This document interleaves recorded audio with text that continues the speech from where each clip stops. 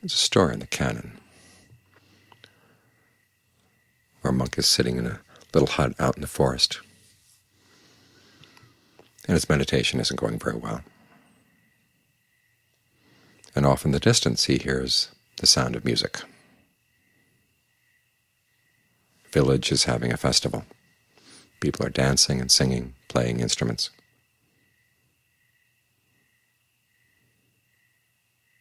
And he gets depressed. Here he is, alone, having no fun at all. And he starts envying the villagers. They at least know how to have a good time. And a deva comes and appears to the monk, and he says, "Do you realize how many people who have been dancing and singing are now going to hell? They really envy you. Where you are is on the pathway that goes up. Their pathway goes down."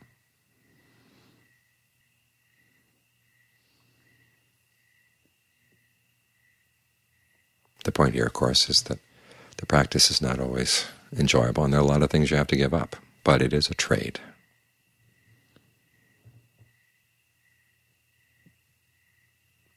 And it's up to each of us to decide exactly how much we want to trade,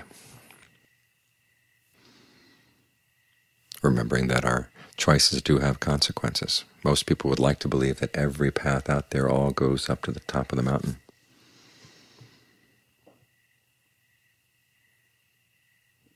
Which bears no resemblance to actual geography at all. There are very few paths that reach the top of the mountain. And there are a lot that just kind of wander around through the lowlands, go up a bit and then go down. Some of them lead down into the ocean, some lead down into Death Valley, and you get stuck. So it's not a matter of going into the store and just choosing which path you want, guaranteed that every one is going to take you where you want to go. This is part of the Buddha's knowledge, realizing that different paths go in different places. There is the path to the end of suffering. There's also a path to heaven. There's a path to the rebirth as a human being. The path leading to rebirth as a dog or another common animal, and then down to the lower realms. And some of the paths start out enjoyable and they go bad, and others start out bad and they go to a good place, and others start out good and go to a good place. So you can't take your likes and dislikes or your preference for an easy path as any real guide.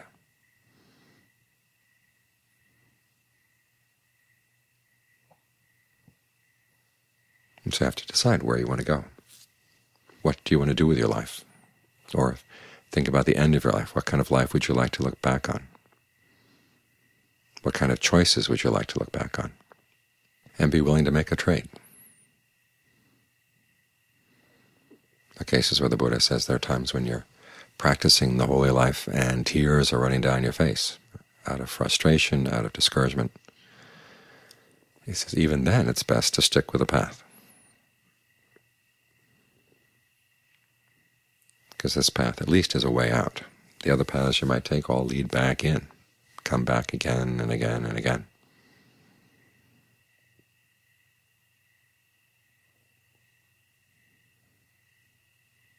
Of course, it's not the case that the path is always going to be difficult, but the Buddha does note that for some people the path is going to be easy and quick, and for others it's going to be easy and slow. For others it's going to be painful and quick, and still others are going to be painful and slow. And again, if we could choose the one we wanted, we might say, well, I'll be willing to go for pleasant and easy and long maybe. I might have a good time along it, or I might decide I want to take the short one. But we all want the pleasant path. But that's not something you can choose. You have to look at the kind of mind you have and what it responds to.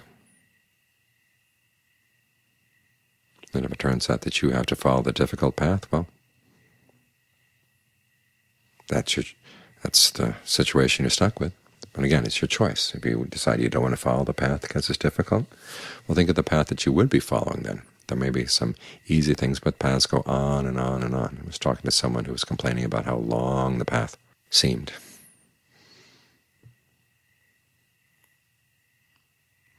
The path to awakening. I said, well, think about how the path to not awakening, how long that one is. It doesn't really end. It just goes on and on and on, again and again and again.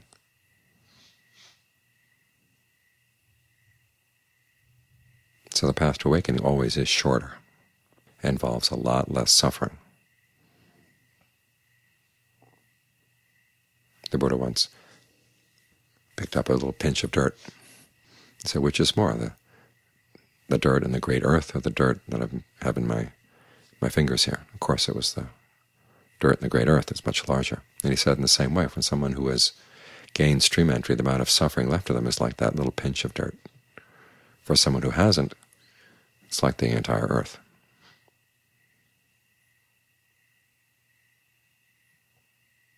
And so the path to not awakening is not the pleasant path it seems, or the easy path, or the short path. The path to awakening is always the shorter path, and always the one that involves less suffering.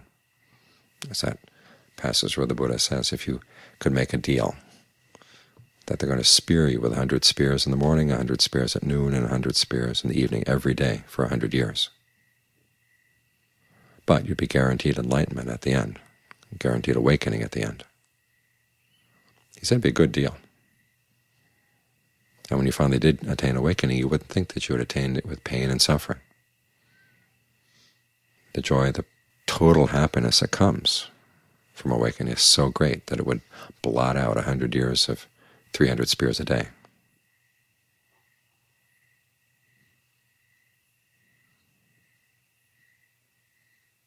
So it helps to keep things in perspective when you're thinking about how difficult the path may be and how uncertain it may be, that even when it goes through difficulties, it's still a bright path.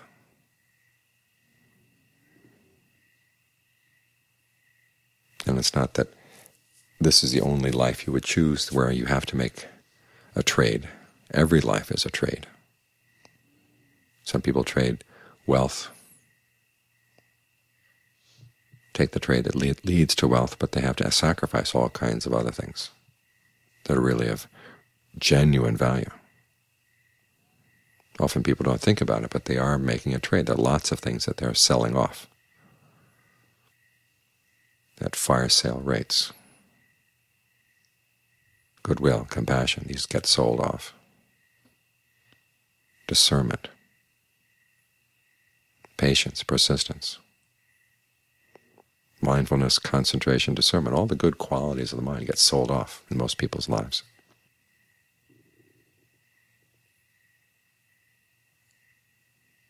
So it's a question of making an intelligent trade.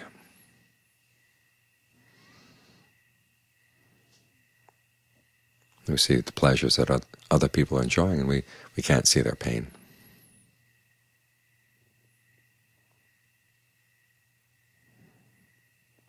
Which is why when looking at other people's lives, sometimes we think, well, that looks like an easy life, that looks like a nice life.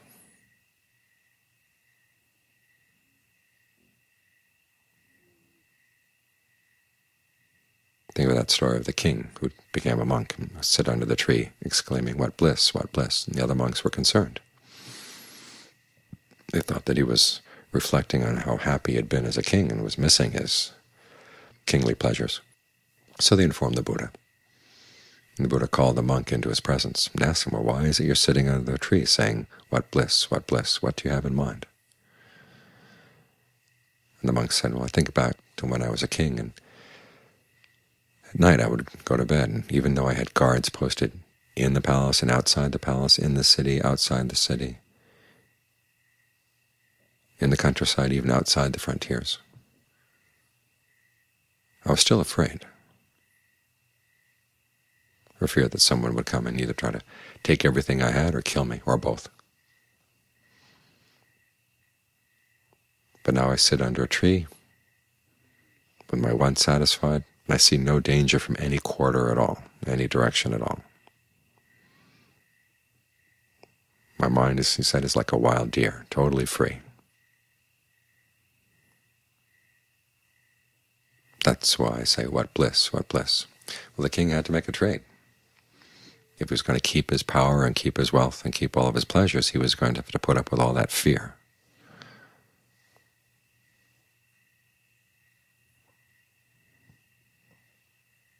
So he traded it for things that nobody else wanted. When you have things that no one else wants, you don't have any danger.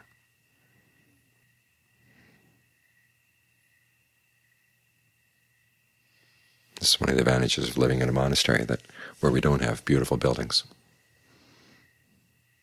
People come, and nobody I've seen is jealous.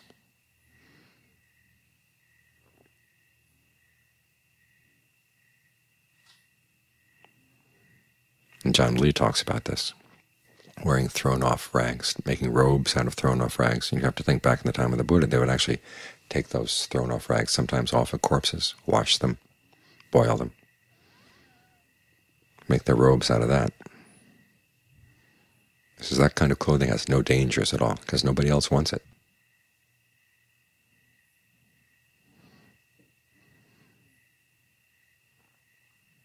So learn to look at the advantages of living a life of renunciation. You're living with things that nobody else is jealous of, and you gain wealth that nobody else can steal. All the treasures of conviction, virtue, sense of shame and compunction, your knowledge of the Dhamma, generosity and discernment, the food of good concentration. Nobody else can take these things away from you. These are treasures that are safe.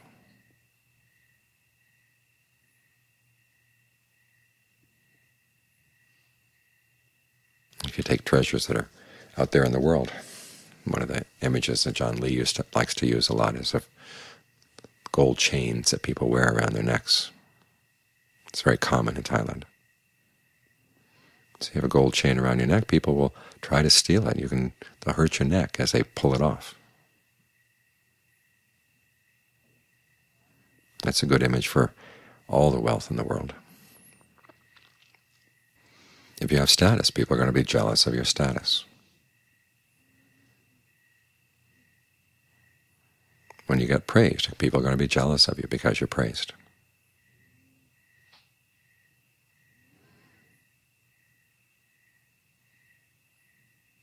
And those things are not really yours anyhow. People can come and just take them away. After all, they're the ones who give you the wealth. They're the ones who give you the status, the praise. They can change their minds at any point. But if you have the wealth that you can develop within, as John Lee says, well, it's safe because nobody else knows it. They can't see it. John Mahabua comments that this is one of the drawbacks of the Dharma, in the sense that if people could see the treasures of a noble one's mind, everybody would want it. But you can't take it out and show it to people. But it's also an advantage. You've got something that nobody else can see, but really gives true happiness. It's safe. There are things you have to give up in order to gain that. But everything in the world is a trade. There's a risk in every choice.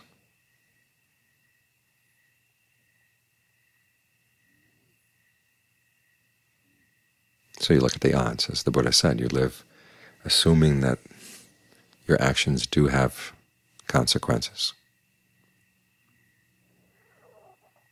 And you live by that assumption. You don't lose. Even if it turns out your actions have no consequences, it's all illusory. At least you're living in a mind with good intentions. There's a sense of honor that goes with that.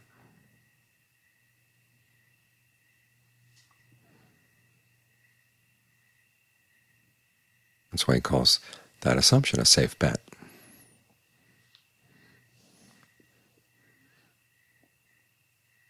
Of course, there's also the risk that the path may be long. It may not be easy as you like, but as easy as you like it to be. But remember, the path to awakening is always much shorter than the path to non-awakening.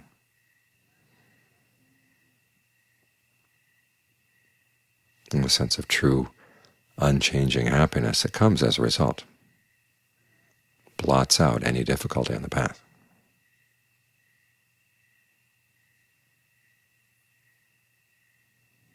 So the choice is yours, what kind of trade you want to make, because we're always making trades and we're always gambling with every choice we make.